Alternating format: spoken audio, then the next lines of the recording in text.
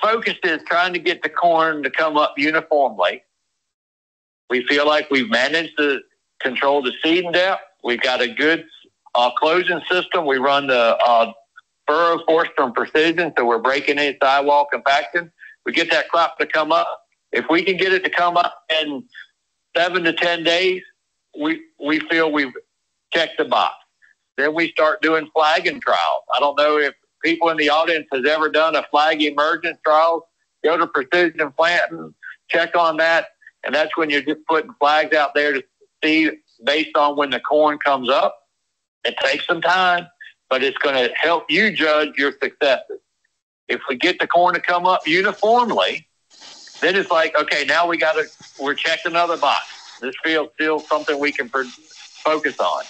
Then, Andrew, we pull a tissue sample at V3. That 350 to 400 GDUs. I look at the tissue sample, and then tell me if it's a crop worth pushing or if it's just regular corn.